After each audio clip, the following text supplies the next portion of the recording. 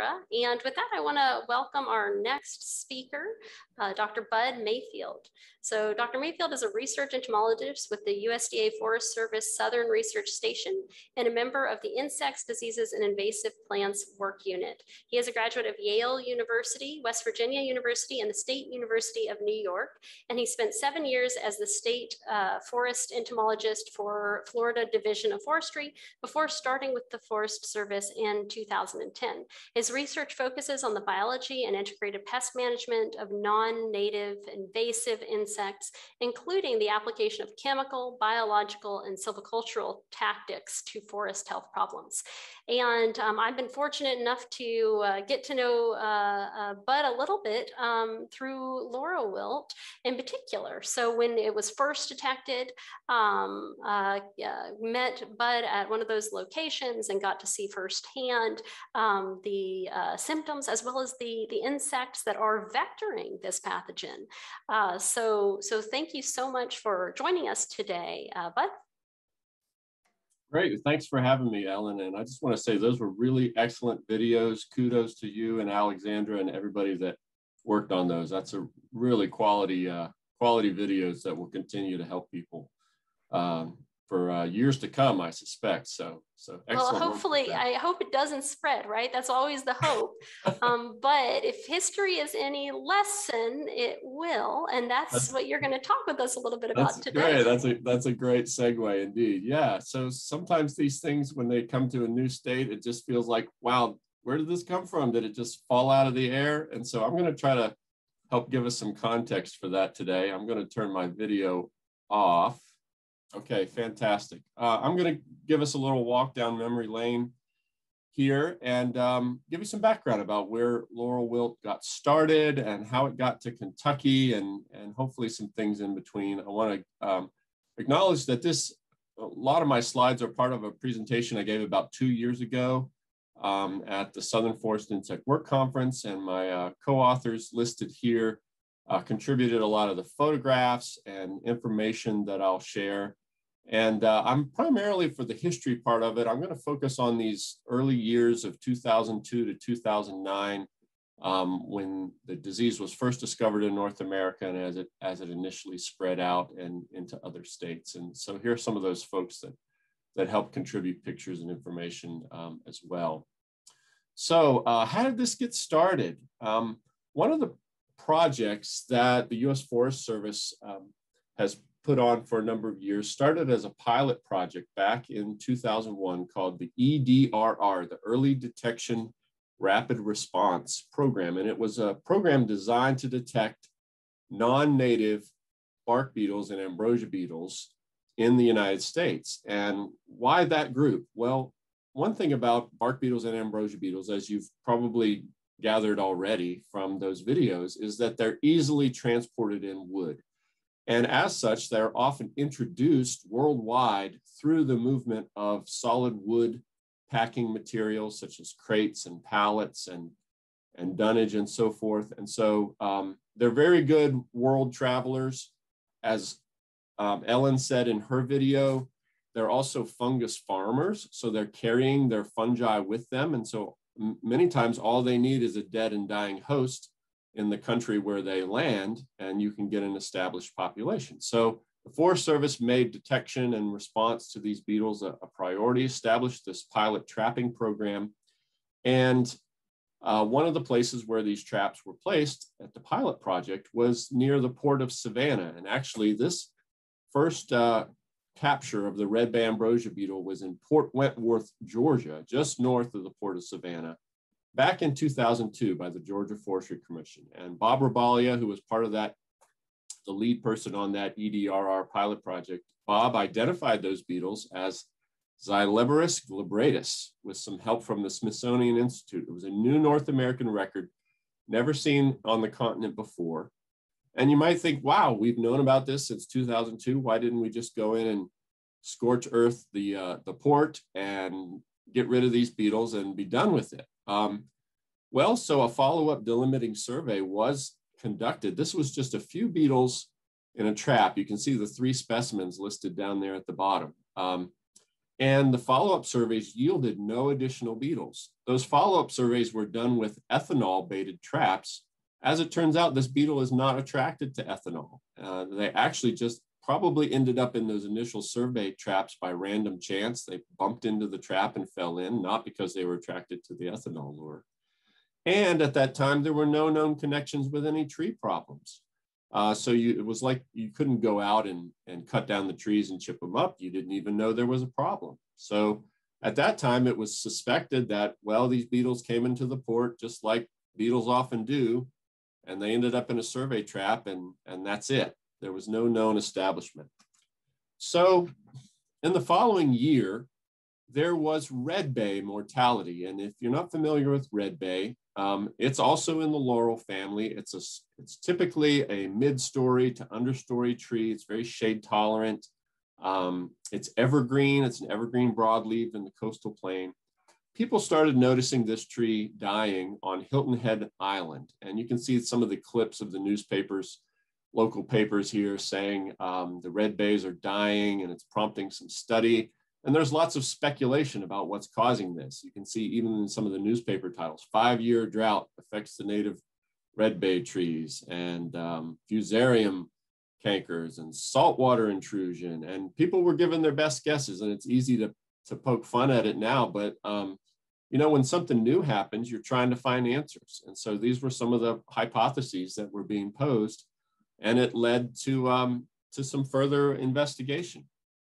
2004 was really a turning point in this, and there was a Northern Research Station scientist in the Forest Service who was actually on vacation in Hilton Head, and she saw these dying red bays, and she emailed her friend Steve Frederick, who's pictured here. He was a forest pathologist with the Southern Research Station Forest Service and recently retired.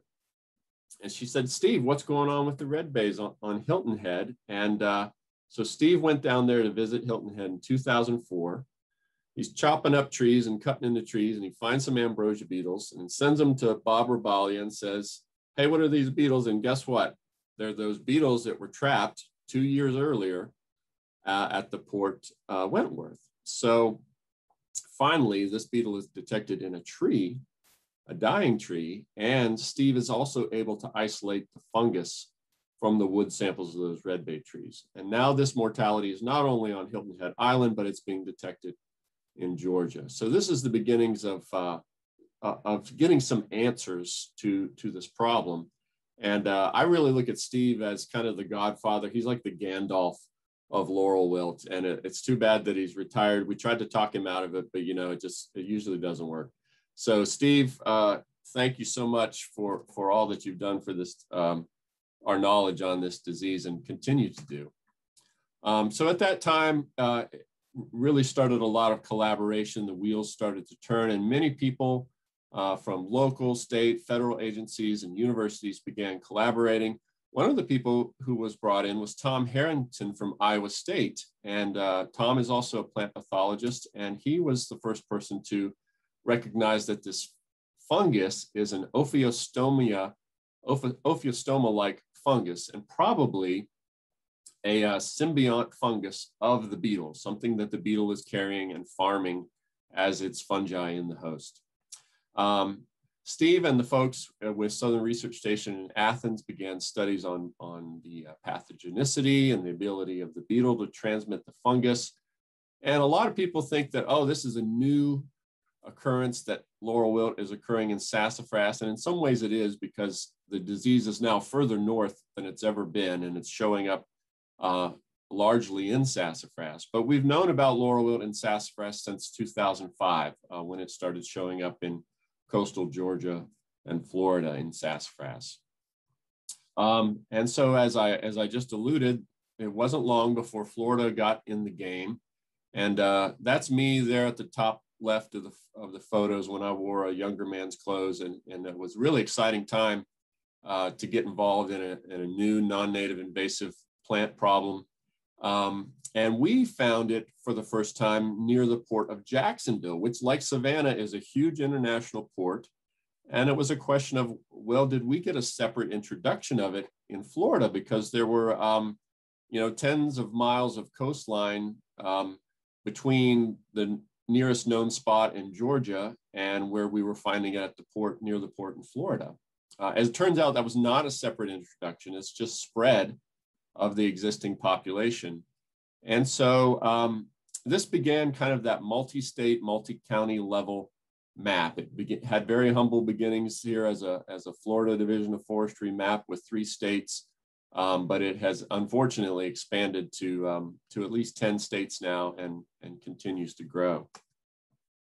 So the following year was really fruitful. There's Don Dewar with Forest Service FHP, was able to provide some funding support and get some survey and monitoring going in Georgia. Chip Bates there doing some of what you saw Ellen and Alexandra doing, and figuring out where this disease is in the various states. Came up with a common name for the ambrosia beetle, the red bay ambrosia beetle, since it was first found in the tree red bay.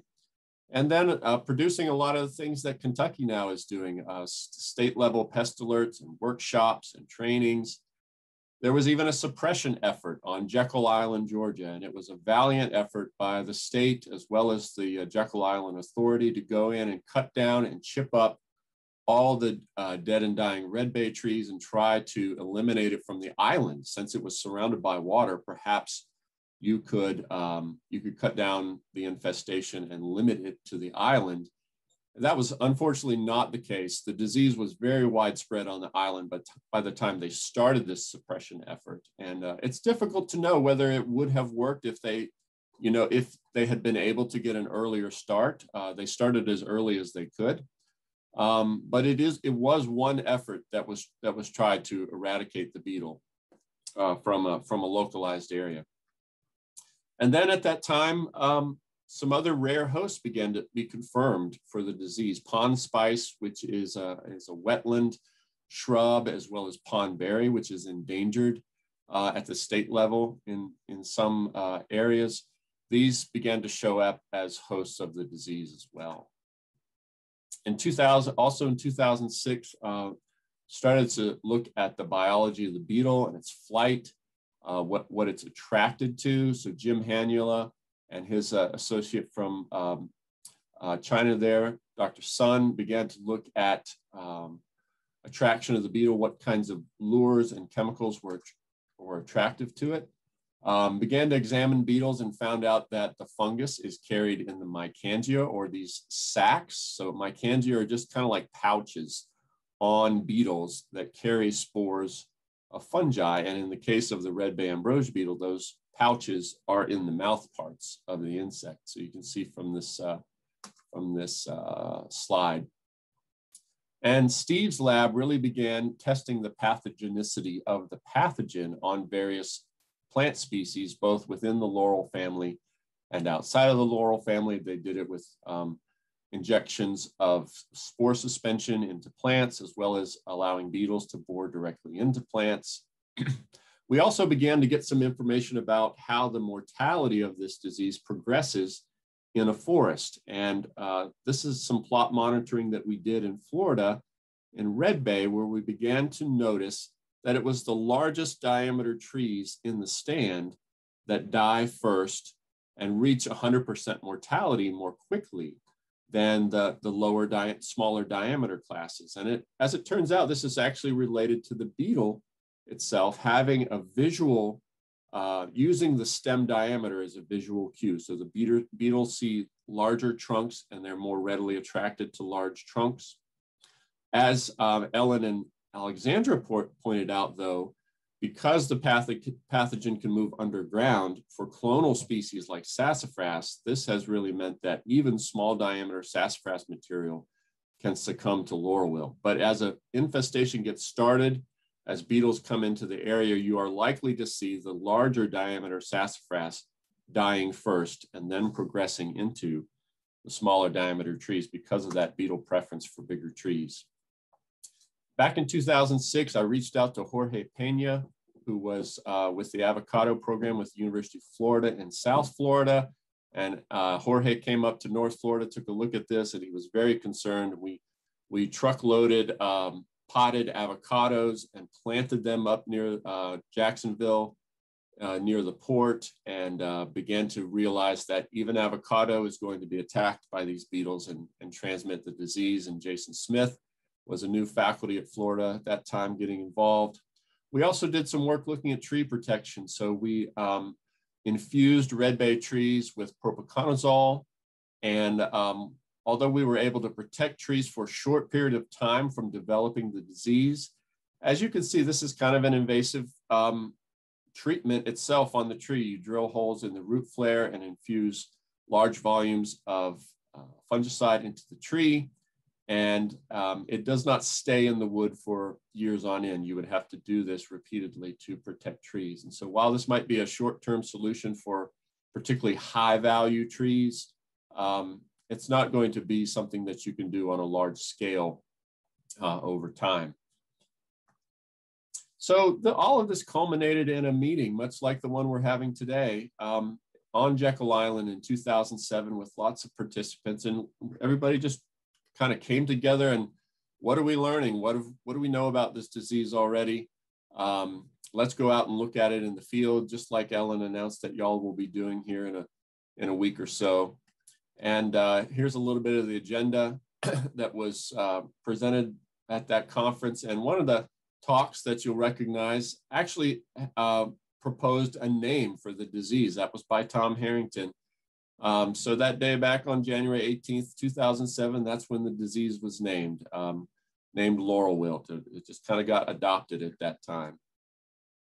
All of that led to some more good research and publications. And so all of this was first started to pull together into a recovery plan back in 2009. And this was a request of the National Plant Disease Recovery System that is primarily focused on agricultural pests of concern to the US food system, but they also are expanding that program into other pests and diseases of economic importance. And so they asked for a plant disease recovery plan, both for red bay, for Laurel Wilt in avocado, as well as into impact on forest species. And so many of us gathered together and wrote that initial 2009 recovery plan, and it was updated in 2015. Mark Hughes took the lead on that update, and there's a screenshot of that publication. And really still today, even though it's 6-7 years old now, that publication has a lot of good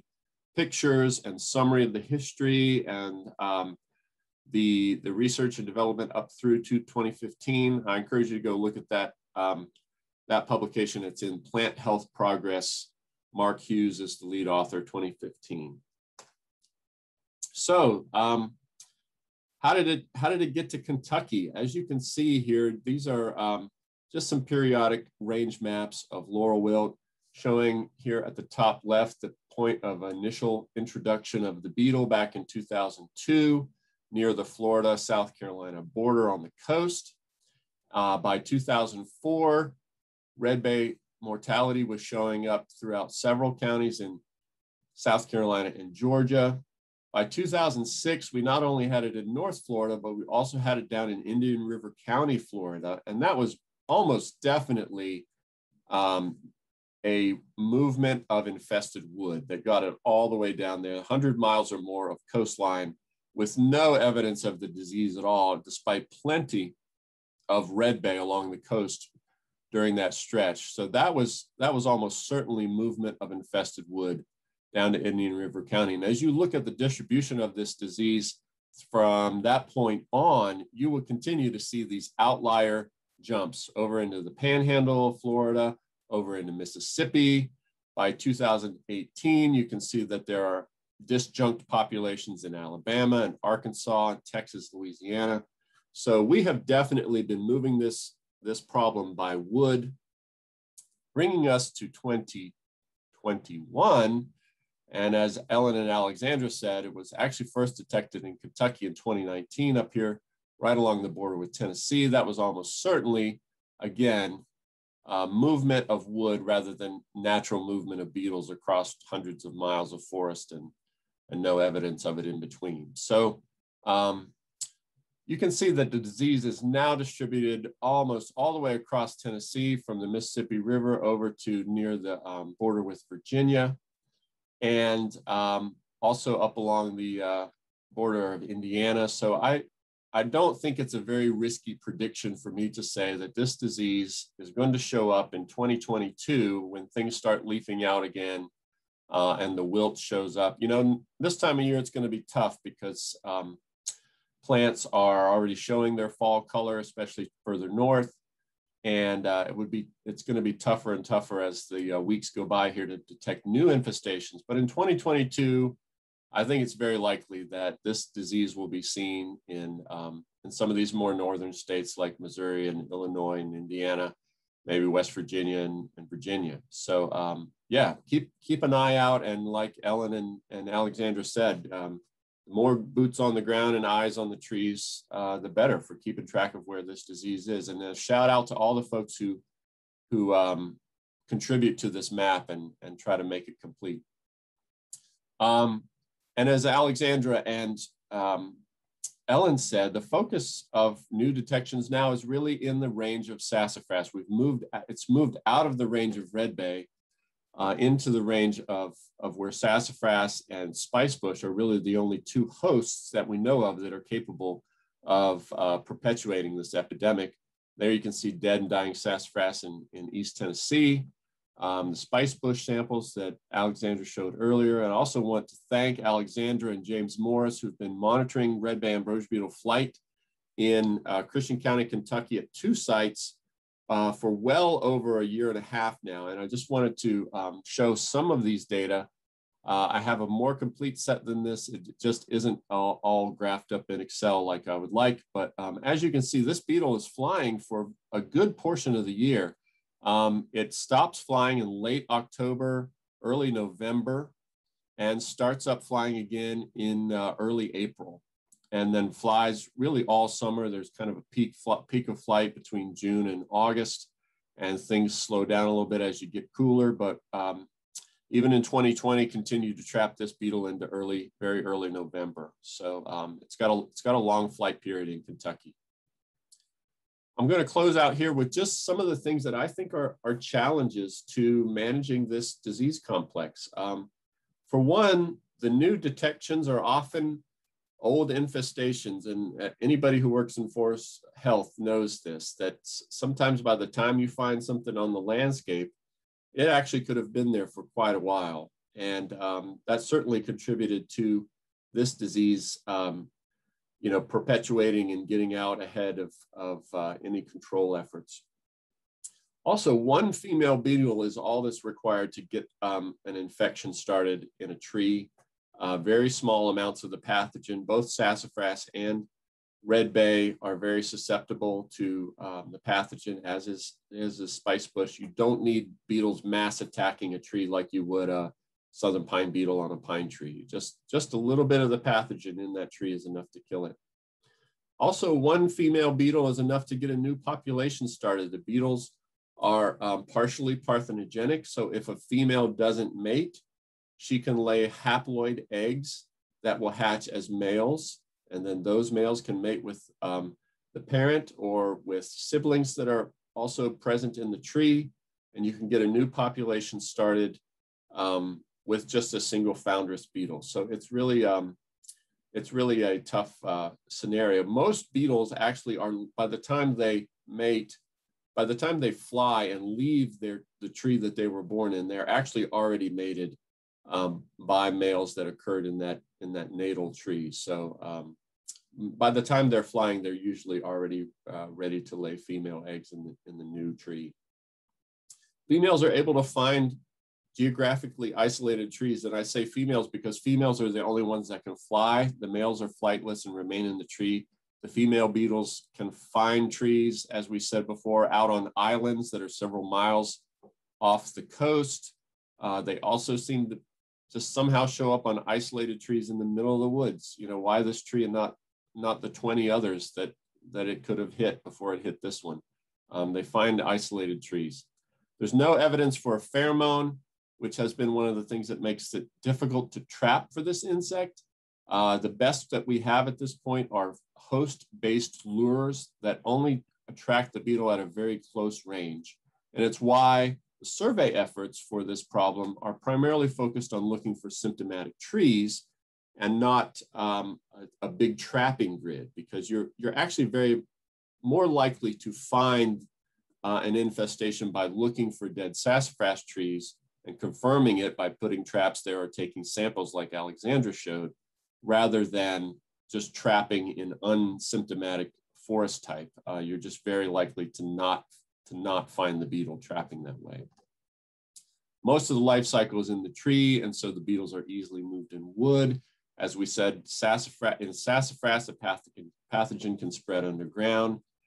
There's low economic value for these forest hosts. Even though they're lovely trees, they have ecological and cultural importance.